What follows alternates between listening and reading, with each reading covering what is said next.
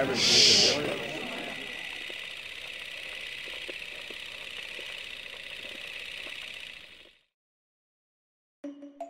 dolls, deadly toys, killer puppets. Welcome back, everyone. Halloween is just around the corner, and today I'm counting down one of my favorite subgenres of horror films, the evil plaything. You know the type. Proving size doesn't matter in the most sinister way, these flicks usually involve an innocent-looking object coming to life and... okay, strike that. They usually involve an inanimate object coming to life and terrifying a bunch of people. Well, if that's your jam, turn off the lights and sit back. Here's my top 10 horror movies with killer playthings.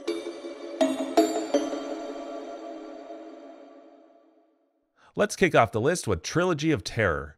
This 1975 made-for-TV anthology horror film features 3 short stories, all led by actress Karen Black, who plays different roles in each one. While that is interesting in and of itself, and Karen Black does really carry the film with her performance, that's unfortunately all the first 2 stories really have going for it. You could argue that this is simply a product of the times, along with being confined to television. However, where Trilogy of Terror tends to get most of its reputation is with the 3rd and final story titled Amelia. It's easily the most iconic and well-known story of the bunch. It's about a woman named Amelia who lives alone. She brings home a wooden fetish doll containing a scroll. The scroll claims the doll contains an evil spirit, and the gold chain around it keeps the spirit trapped. But when the chain falls off, all hell breaks loose, and the doll goes on a rampage trying to kill Amelia. It's an absolute hoot watching this vicious doll chase Karen Black all throughout her apartment. My favorite moment is when she tries to trap it inside a suitcase.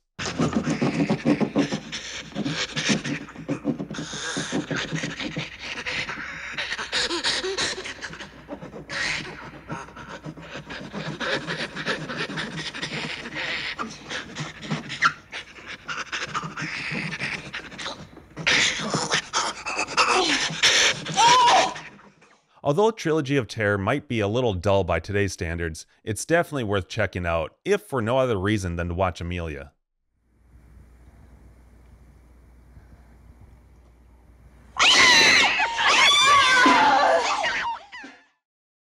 Number 9, Dolly Dearest. If Chucky is the My Buddy of these movies, then Dolly Dearest would be a rejected kid sister. While clearly a clone of Child's Play, it does deviate a bit.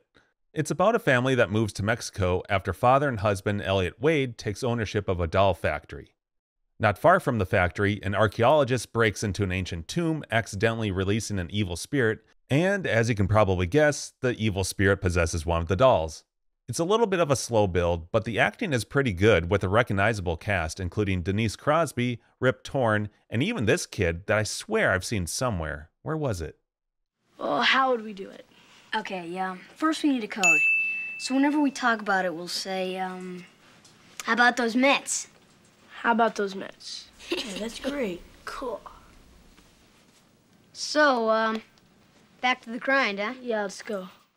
While the effects in general aren't the greatest due to a low budget, they do hold some merits, especially in the second half of the film, including some laugh-out-loud moments like this one. And quite possibly the best eye roll ever. Separating itself from Child's Play is also a scene involving a team of evil dollies attacking Elliot, which is pretty awesome. But if you're looking for a high body count, this is definitely not the movie. In fact, I think I only counted 2 deaths from Dolly. Either way, if you're a fan of the Child's Play movies, it's worth checking this one out.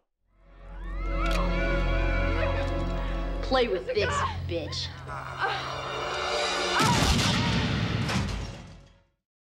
At number 8 is Demonic Toys.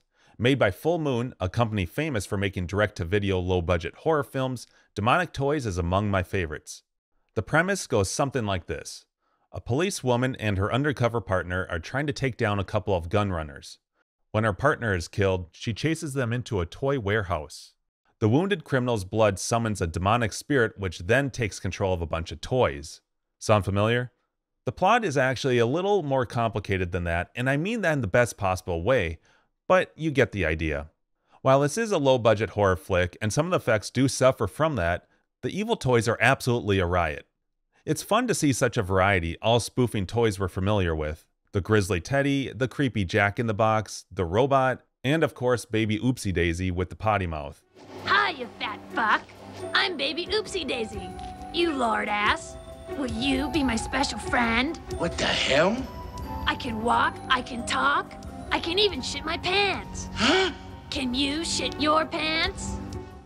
There's definitely no shortage of comedic moments, as you'd expect, and the cast fits right in there. Later on, Full Moon went on to create a few sequels to Demonic Toys, but the original is by far the best. Check it out. Hey, you're fucking up my makeup! Oh, you're getting me hot, you prick!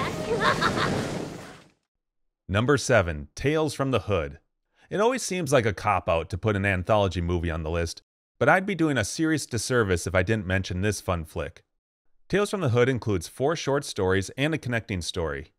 The third story of the film, titled KKK Comeuppance, is about a very racist Southern senator. This guy is about as racist as they get, including once being a member of the KKK and even setting up his office on an old plantation owned by his ancestor, who, by the way, massacred all of his slaves after hearing they'd be freed after the Civil War. Ultimately, he gets his comeuppance from none other than a bunch of dolls containing the spirits of murdered slaves. It's a fun story that does a good job of really making you hate this guy and in turn root for the dolls to exact revenge. A typical Just Desserts kind of story. The effects are awesome, and it's super fun to watch these animated dolls overpower this evil man. If you like anthology movies at all, this one should definitely be on your watch list. All of the stories are good, and you'll enjoy yourself.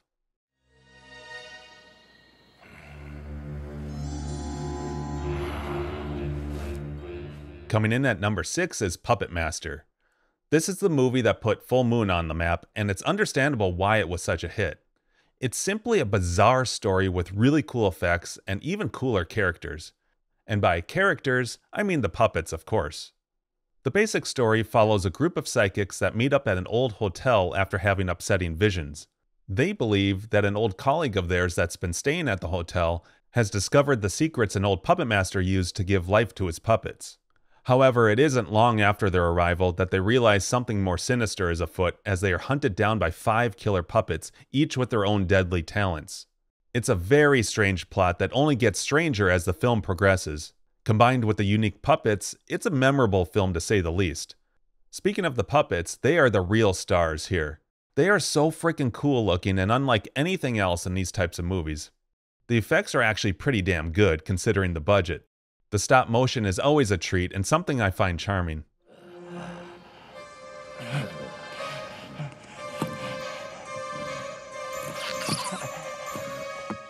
If you're in the mood for something bizarre and different, check this one out. Puppet Master definitely stands out on its own, and even if it's not a favorite, I promise it'll be a film you won't forget.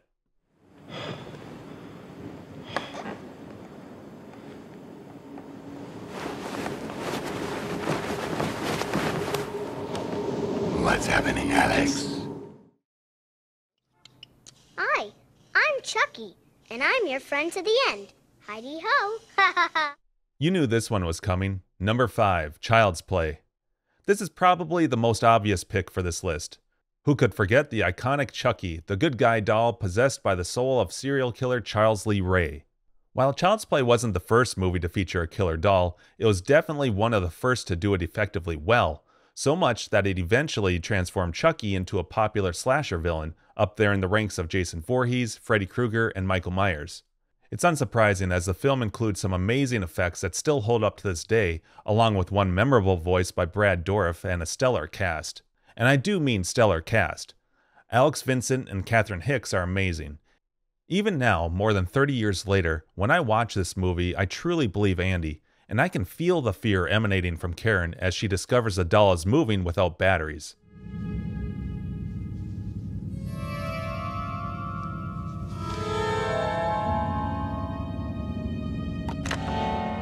Hi, I'm Chucky. Wanna play? Child's Play is the obvious pick here, and rightfully so. Hi! What do you think? How do you top Child's Play? Well, Child's Play, of course. Taking number 4 on this list is the 2019 remake/reboot. This is quite the anomaly, as it's one of those very rare occasions where a remake is done right, and in this case, so well that it improves upon the original. While they both carry the same name, their stories are different enough that I'd almost consider it a different film altogether. Child's Play takes the general premise of the 1988 original film, updates the story for today, and then puts its own spin on it. Instead of a serial killer's spirit possessing a doll with some voodoo magic, the sinister plot here revolves entirely around technology. When a worker is fired from the Buddy doll factory, he retaliates by disabling all of the safety protocols programmed into one of the high-tech dolls. It's a clever premise, especially for today. What's great about this story is that due to its nature, it creates a believable reason for a slow build, and that slow build is extremely fun to watch. In fact, for the better first half of the film, it's easy to forget what lies ahead because Chucky is actually very likable. You're kind of rooting for him. There's also many comedic moments, and it's a blast watching this doll evolve. Perfect. Okay, yes, just like that. Okay, try this one. Smile as wide as you can. Wider. Yes! Yeah, it's actually pretty damn creepy. Okay, you can stop now. But how do you top or even match the memorable voice of Brad Dourif? Well, this remake's answer to that is to get none other than the legendary Mark Hamill, and man does he deliver. Don't you see? She's not your friend. You don't need other friends. They try to keep us apart, try to ruin our fun. But I won't let that happen. It will be all over soon. Don't worry, Andy. You're gonna thank me when she's gone. When they're all gone. And on that note, the entire cast is outstanding. Aubrey Plaza, Brian Henry, and Gabrielle Bateman are all fantastic and believable in their roles. It's so nice to have all of these kids act and talk like real kids their age. It also makes sense that the audience for these high-tech dolls would be 12 and 13-year-olds rather than the 6-year-old boys like the Andy of the 1988 film. Of course, that's also a testament to the writing of the script. All in all, it's an entertaining take on the original film and one hell of a fun time.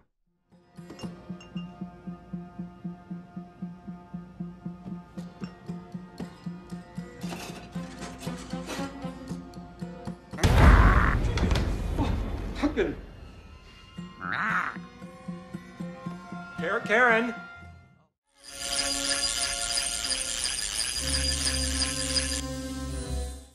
Taking the number 3 spot is Puppet Master 2. After the success of Puppet Master, Full Moon wasted no time in making a sequel. In fact, Full Moon has made an overwhelming 10 sequels and are still making them today, albeit the better half of these sequels do suffer from their low-budget nature. However, back in the early to mid-90s, Full Moon was partnered with both Paramount Pictures and Pioneer Home Entertainment, both of which provided Full Moon with a modest budget for their direct-to-video features. It's during these years that I consider Full Moon to be at the height of their game, and Puppet Master 2 is a prime example. It takes everything that made the original great and ramps it all up. We get much more screen time with the puppets, more cool effects, a higher body count, and even a new puppet that has a flamethrower.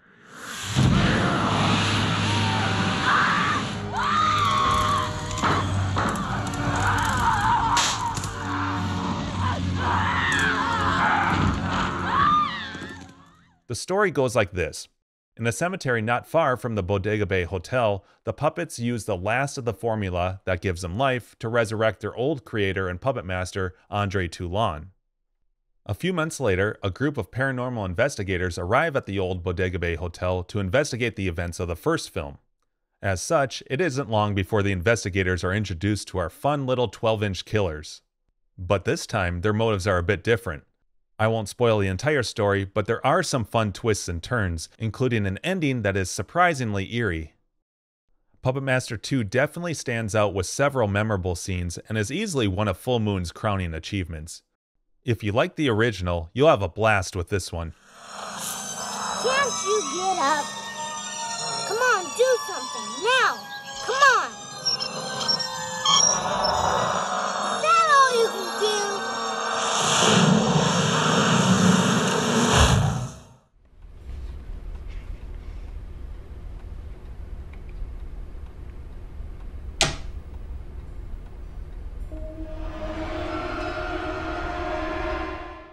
Making second place is Dead Silence.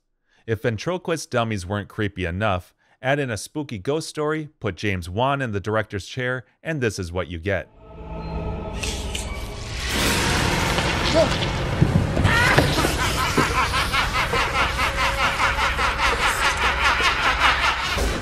Written by both James Wan and Leigh Whannell, it's no surprise that Dead Silence delivers on the thrills and chills, considering these are the same guys that brought us the Saw films and later on the Insidious films. In fact, James Wan went on to direct the Conjuring films as well, and it makes sense. He's great at telling ghost stories, and that's exactly what Dead Silence is. The story begins with a guy named Jamie and his wife Lisa receiving a mysterious package containing a ventriloquist dummy. After picking up some takeout, Jamie returns home to discover his wife has been brutally murdered. Seeking answers, Jamie returns to his hometown and discovers a legendary folktale about a ventriloquist named Mary Shaw who was murdered in the 1940s. As he uncovers more of the mystery, he learns that his life is also in danger. What I really like about Dead Silence is that it's more than just a basic horror film. Not only is it a fun old-fashioned ghost story, but it's also a mystery, and I thoroughly enjoy that aspect.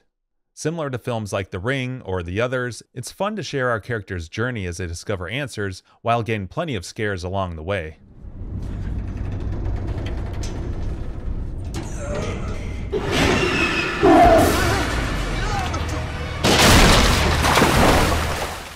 One of my absolute favorite things about this movie is the fun gimmick it makes use of. During every scene when something spooky is about to happen, every sound in the environment goes quiet, like hitting the mute button.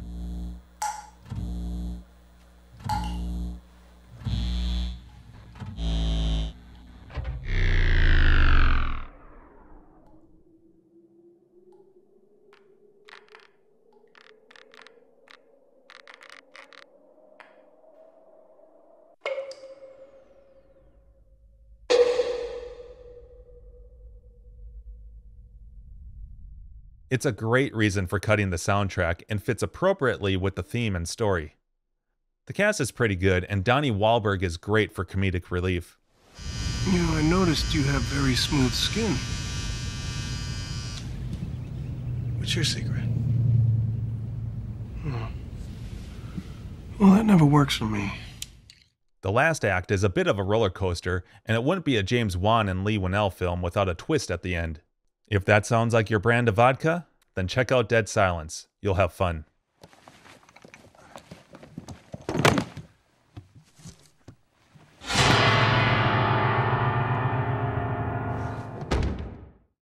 And my number one pick goes to Dolls. Now, I've mentioned Full Moon several times already with the films Demonic Toys and Puppet Master, but before Charles Band created Full Moon Productions, he owned a company known as Empire Pictures, which put out a bunch of, you guessed it, low-budget horror and fantasy films. These included titles like Ghoulies, From Beyond, Reanimator, and my personal favorite, Dolls. The premise for Dolls goes something like this. During a nasty storm, a stranded family seeks shelter in the mansion of a toy maker and his wife. Shortly after, they're joined by a man named Ralph and two hitchhikers who also seek shelter there. It isn't long before things start to get strangely eerie as it's discovered that the toys and dolls are actually alive and quite deadly.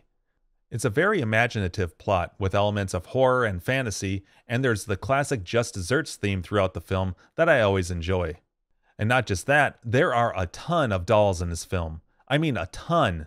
Nearly every scene has an abundance of dolls in it, which only adds to the creep factor. It's fun to see how this film probably influenced Puppet Master, which was released just 2 years later.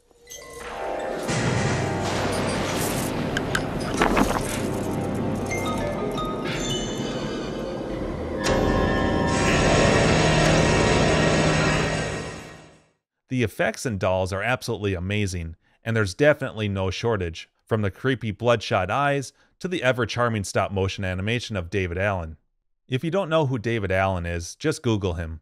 He's done stop-motion effects for a ton of movies, such as Batteries Not Included, Willow, and Honey, I Shrunk the Kids, just to name a few. The cast is all pretty good. You like the characters you're supposed to like, and you hate the ones you're supposed to hate.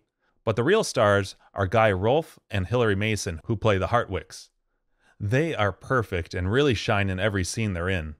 Needless to say, Dolls is a must-watch for any fan of these types of movies. It's a unique movie that often gets missed under the radar. But don't take my word for it, see it for yourself. Well, there it is. That's my top 10 movies with killer playthings. But what are your favorites? Post a comment below, and I'll see you all in the next video. Thanks for watching.